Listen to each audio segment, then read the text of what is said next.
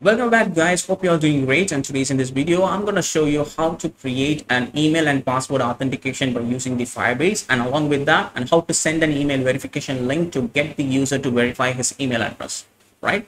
So over here, we're having this nice UI, which already showing some email information and saying the status is true because I already logged in with the user who verified the email address.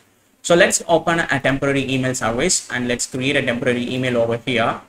All right, this is the temporary email. Let me copy it over here. Let's hit the email address and create some password for it. Please remember the password and hit the sign up option. So that will create an account for the user in our project over here. If you click here, you can see we have that user successfully signed up, and then that user email address, its verified status is false, but the user successfully created the account. So if you go to the temporary email, and there you can see the email which is coming from our Firebase project. So if you open it, you can see the link and everything. All you have to do is to click this link to get verified your email address. Once it's verified, your email has been verified, you can sign into your new account. This message will be displayed, and then if you refresh back, and now you can see the status is as true, which means the email address is successfully verified. So this is how we are going to use the email and password authentication with Firebase, and how to send the email verification to get verified the user email address. So I hope you guys are excited to learn about this concept. So if you are watching this video or watching the video in my channel for the very first time, so hit the like and subscribe button, and without wasting your time further, let's jump into the video.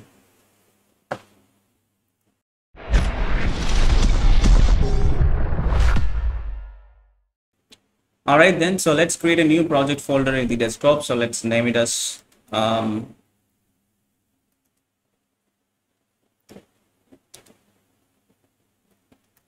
Firebase Auth tutorial. All right, so let's open it in the Visual Studio Code. So feel free to use whatever the editor you wish to use. So let me open the Visual Studio Code. All right. So let me bring one more tab over here.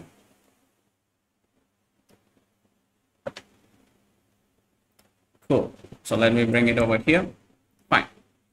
So now all we have to do is to create the React application. In this case, I'm going to use the yarn.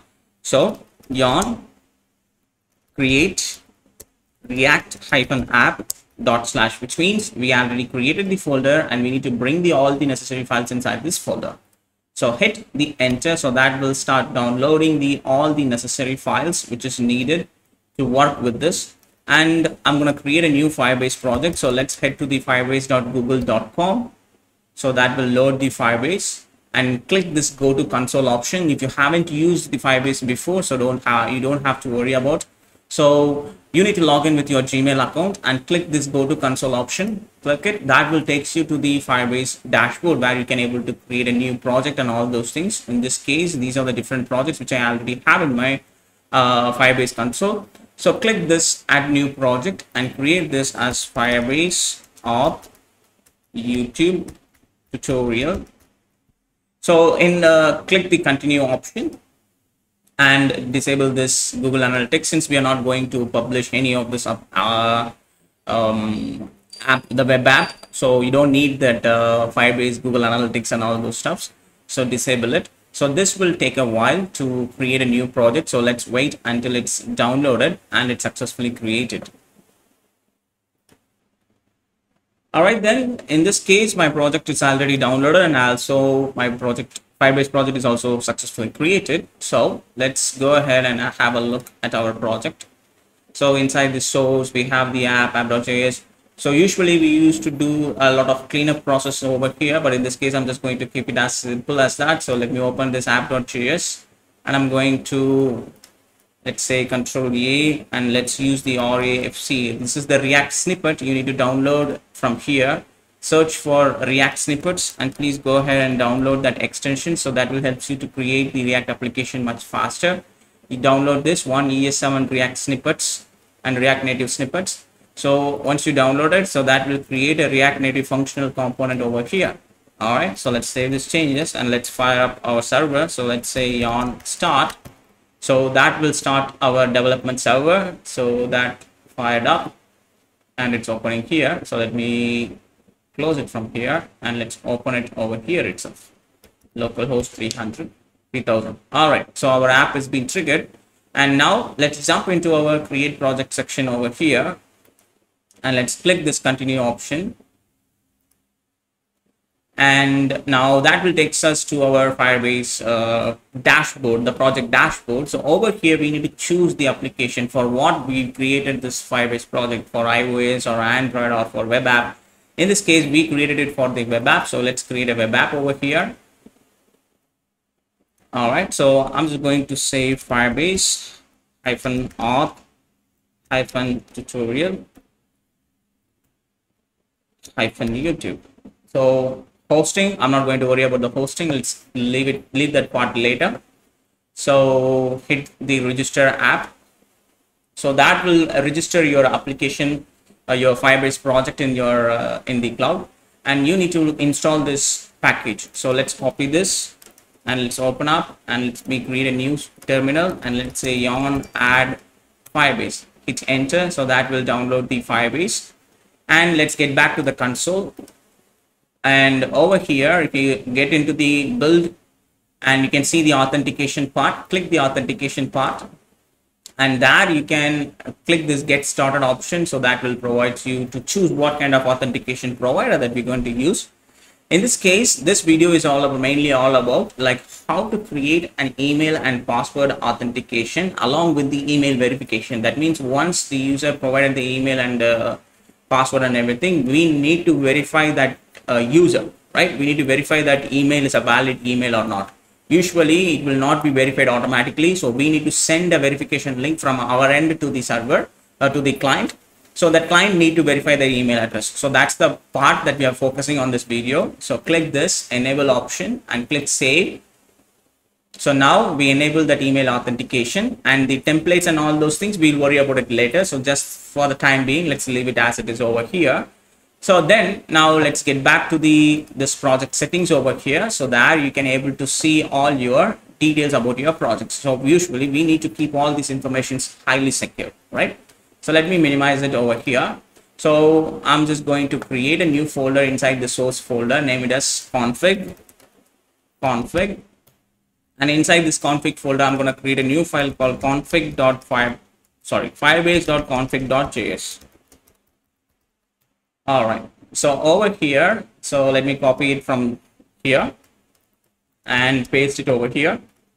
Let's import something from the Firebase package we imported. So Firebase/app, and also we need one more thing, which is the auth. So from these two packages, from the app, I need the get app informations, get app, get apps, and the initialize app.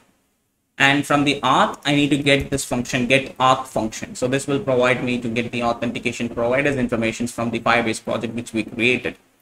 Over here, all we have to do is to const app is equals to. So first I need to get the list of apps which is already created in the project. If the apps.length is greater than 0, that means the app is already initialized. So if it is greater than 0, then we need to get that app information by using this function. If not, I need to initialize the new app with using this Firebase configurations. So we can avoid initializing the multiple app every single time when the new user has been using our website, right? So then I need to create the auth to get the authentication providers information. So I use the get auth information. I need to supply the app which we have in our hand.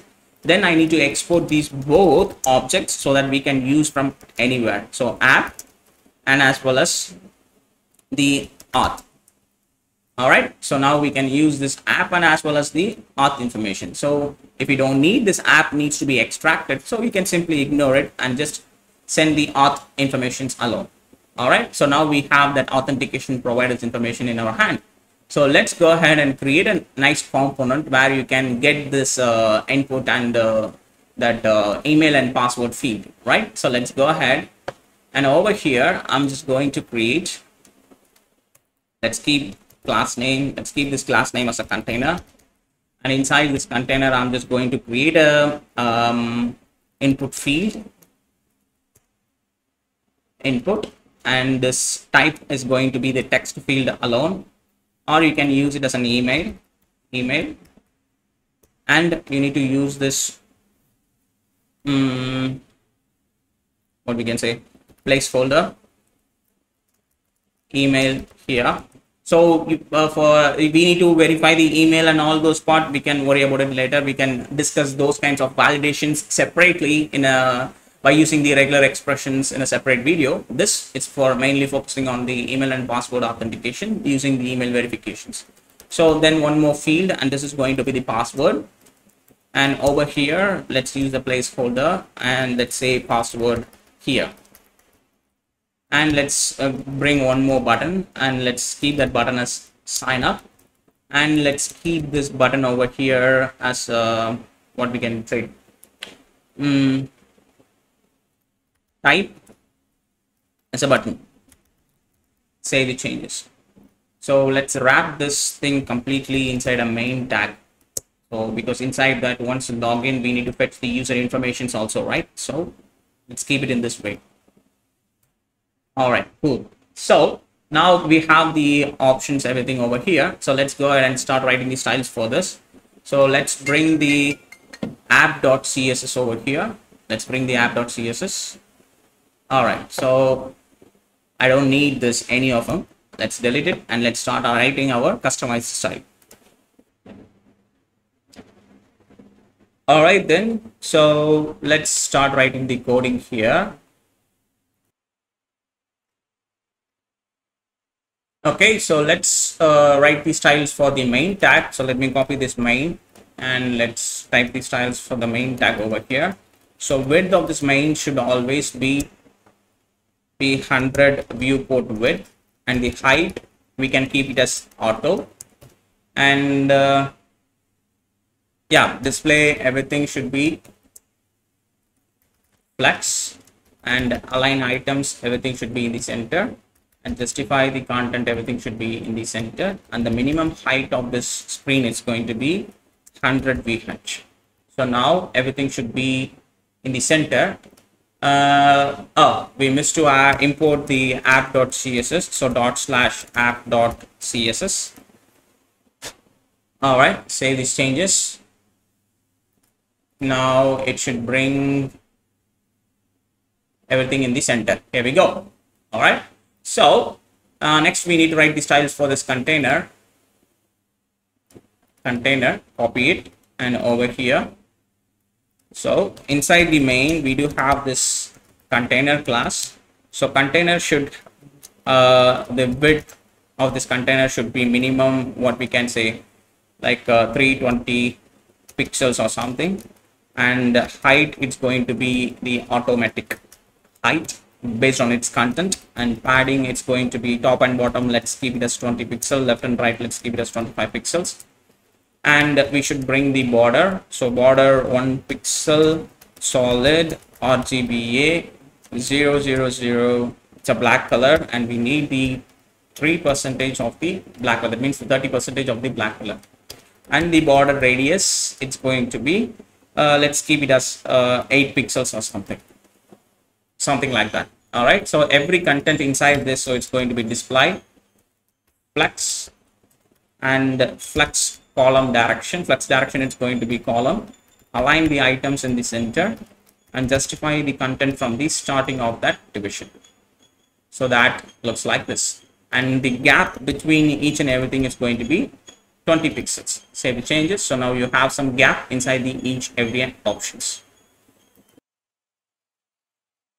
All right, so let's focus on this input field. So let's finish these styles as fast as we can. So main dot container, and the input it's going to be, so I'm just going to keep the width as 100% and height as 60 pixels, and the padding inside like 5 pixels from each corner.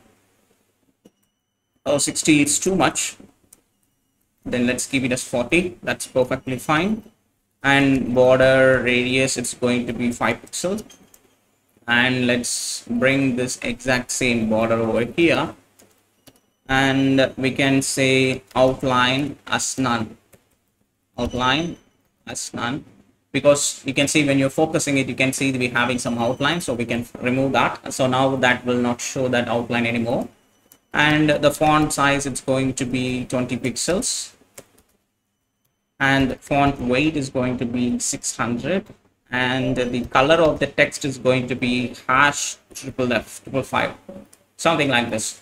So let's fix the styles for the button as well. So then let's go here, button.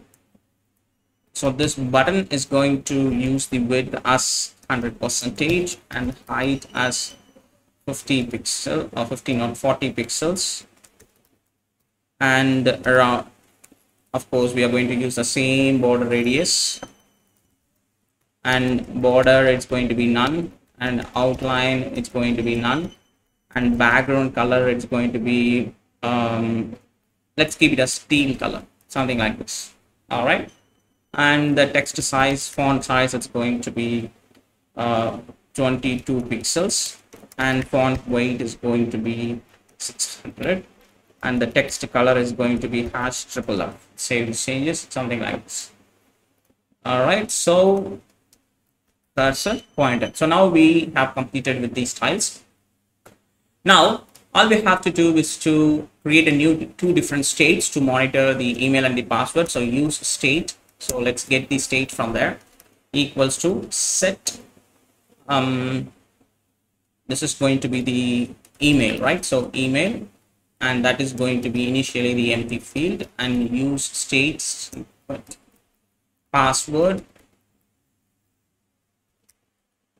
Okay, so set password, and that is also going to be the empty states. So now we do have two different states, and we need to give the values of this. So value of this input field is going to be that state value, email. For this password also, value of that is going to be the password. Save these changes. So if you wish to keep it as a like what we can say, if you wish to keep this as a reusable component, we can able to do that. So all we have to do is to create const input field. Let's create an internal component, input field. It's going to be an arrow function, and let's return this input. Copy this, paste it, and over here let's create some property which is going to be the what's that, label. Okay, we have the label because we don't need the label, we need the placeholder. What placeholder?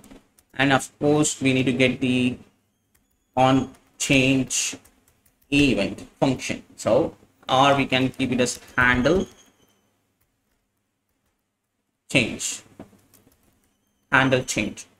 So this is the place where we need to display that placeholder, and we need to get the type as well, and this is the place where we are going to use the type property, because we need to make sure what kind of type that particular field is going to be, type property.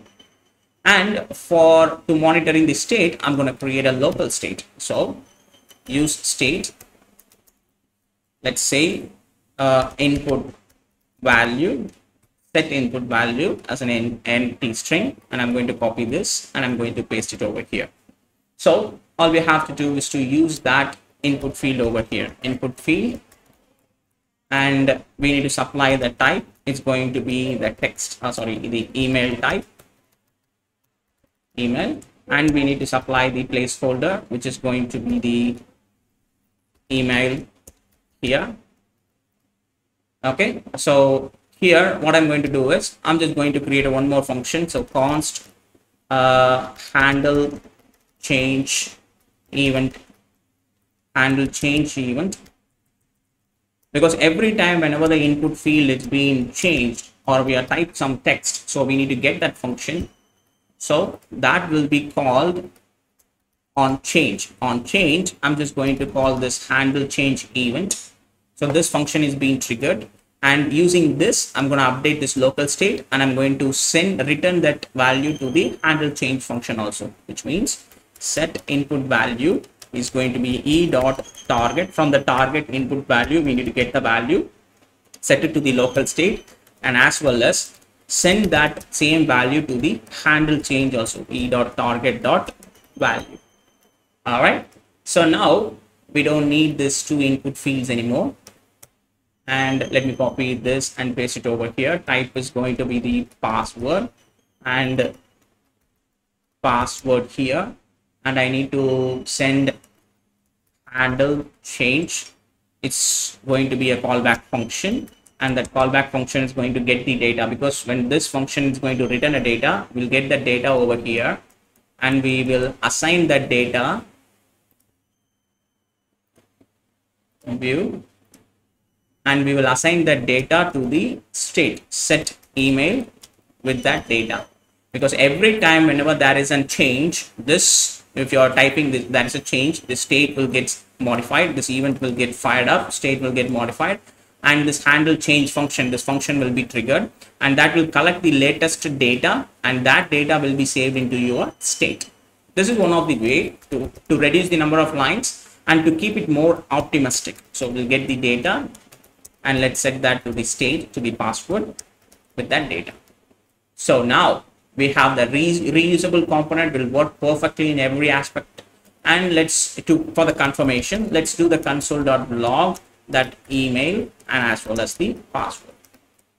All right, so that instead of keeping it over here, I'm just going to const sign up is equals to, open it, and let's keep this as an arrow function, like the asynchronous function. And inside here, I'm just going to paste that, and on click, I'm going to call that button. On click, I'm going to call that method sign up action. Let's replay the function name, sign up action, something like this. So inside the console, let's close this. So if you refresh it, now we are not getting any warning or over here. So let's say if I type some sample at gmail.com, something like over here, and if I click submit, and you can see the value whatever we typed, and that is updated perfectly in our state value, which means these independent state which we created, the reusable state, reusable component which we created, it's working perfectly for every single state which we created over here. So this is how you should create a reusable component and to write a more optimistic code to update that state value and everything. All right, so I hope you understand this part. And now let's jump into the email and password authentication. Since we already have the email and password, so let's go to your Firebase documentation. So click here, go to docs inside your Firebase project, or else you can directly search Firebase docs, Firebase docs. So that will take you to the Firebase documentation. So over here, go to the build folder and search for authentication tab. And then go to the web in the left side menu and click the email password authentication or email link, password authentication. So to create a new user, all we have to say create user with email and password. This is the one that we need to use. Create user with email and password. All right. So let's go ahead and copy this. We need to use this create user and email and password. So where is the sign up button over here? This is the place since we have. So I'm going to use this method. So we already have the authentication, which is coming from our Firebase auth over here. So all we have to do is to use this method. So let's say await, create user with email and password, open it. Once you have this, now all we have to say is to use the authentication provider, then send the email, and then send the password. So that is going to return a promise. So use the then method and you will get the user credential inside. So let's get that user cred, and we're gonna extract that user from here. You can get the user from there. So all you can say like const user is equals to user cred dot user object. So now we have the user object. So once the user successfully logged in, we need to send the email to verify the user, right? So let's go ahead and let's check our email template. So click this authentication and go to the templates. You have different sets of email templates over here, and you can customize this lot. But problem is Firebase doesn't support the image, the logo usage or any image kinds of stuff inside this default templates. If you want to use your customized templates, all you have to do, you should have your own backend server functionalities, and there you can write this scripting to send a mail. You can have your customized templates over there, right? In this case, we're going to use this default template, and this is the template which is having this email address and your the name, the application name, and the display name which is provided by the user, and the link to verify the user. This is the default template that we're going to use, right? Since we have the user object, so we need to send the email verification link to that particular user. All you have to say is await, send email verification, open it, and send that user detail over here, user. Right? So this function, it's need to be an asynchronous function. Now the problem is solved, right? This function is need to be an asynchronous function. So this will send the verification link. All right, so I hope everything is fine. So let's, if everything is done successfully, let's say console.log successfully, let's simply say success. All right, cool. So let's try it out. Let's keep the console over here, and I'm just going to create a temporary email. So let's say temp email. Let's use this to generate a temporary email. So this is the temporary email. All right, so I already practiced it over here. So let's copy this email address, or let's change this email address. Okay, now the email address has been changed. So let's use this email address to create. All right, so let's keep the password as sample at 123 S capital. So hit the sign up button. So, and you can see we have the success, which means our user, it's been created, and over here we should get the new email for the verification. You can see we got a mail from them. So if you click that, we can able to see that, verify that user, right? So now we need to see the user details, right? We need to see the user details. To see the user details, we need to use the on auth state change, because once you refreshed it, you can't see that user details anymore. So we need to fetch that. So I'll show you how to fetch that now. All right. So now we need to create an use effect method. Use effects. Open it. We are going to use this hook. So this method, this hook takes two different parameters. One is the callback function, and another one is the dependency injections. So which means this this use effect hook needs to render only one time. But there's a problem over here with this use effect hook in this latest versions. The local development server, it's rendering 2 times, so you don't have to worry about it. But in the production, it's running only 1 time. Right? So over here, what I'm going to do is I'm going to fetch using the on auth state change. I'm going to get that active user who logged in our website and which is active, right? So let's say auth dot on auth state change, on auth state change. Using this, I'm going to get that user credential, user cred, which successfully logged in. Open it, and I'm going to say console.log user cred. Save these changes. And now you can see we have the user credentials information who logged in successfully. And over here, you can see the email verified is false, right? Because this user, he haven't verified the email. So let's go here and click this link. And let's verify this email. You can see your email has been verified. You can sign in now to your new account. So this is the user successfully verified the email. So now if I refresh this, so the detail will be fetched one more time, and you can see here the email verified is true. So this is how you should verify your email address, right? So let's bring the user details and display it over here.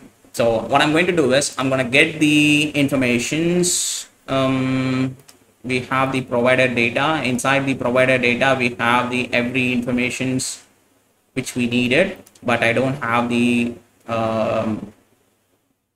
email verified status. So what I'm going to do is I'm just going to extract. So const,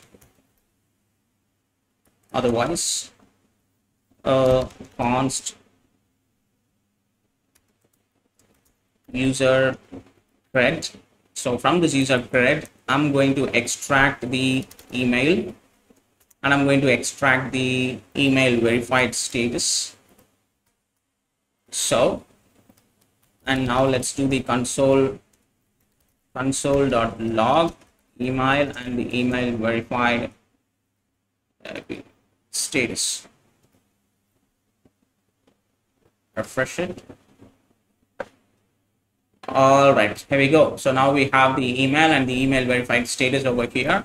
So this, we need to update this thing to the user state, right? So let's create a new state over here.